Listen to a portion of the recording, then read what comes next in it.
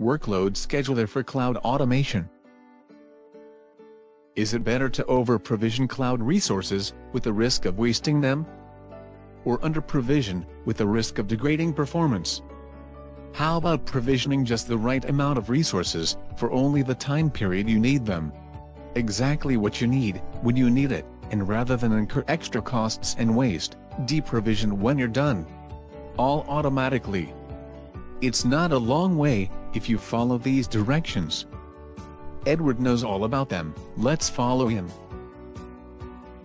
Edward works in the application support team for a large company with branches around the world. He is the expert of the financial applications.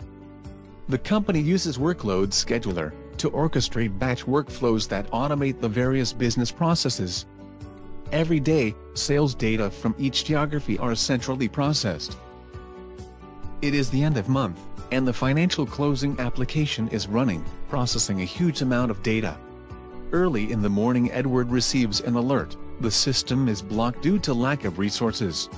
Edward is in panic mode. He works hard all morning to complete the jobs and produce the final report required by top management. Edward knows that the workload, at the end of month, would require additional cloud resources, currently provisioned by Amazon Web Services, but these would result in increased costs, and would be underutilized for the rest of the month. A few days later, Edward receives good news from the Workload Scheduler administrator about dynamic resource provisioning. A new cloud automation solution is available with Workload Scheduler that automate dynamic provisioning and deprovisioning of virtual machines on as-needed basis. Edward asks Marnie, the scheduler, to modify the financial closing workflow that runs at the end of month. She adds a first Amazon Web Services job before the financial closing job stream. This job requests that an additional virtual machine is provisioned before the massive elaboration starts.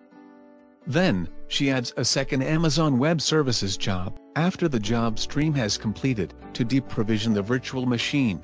The Amazon Web Services job can create a virtual machine by selecting an image template, and also start, stop, power off, pause and resume a virtual machine. Amazon Web Services is just one of the cloud automation plugins available with Workload Scheduler. You have also Microsoft Azure and IBM SoftLayer. With this solution, Edward no longer worries about the end-of-month peak periods.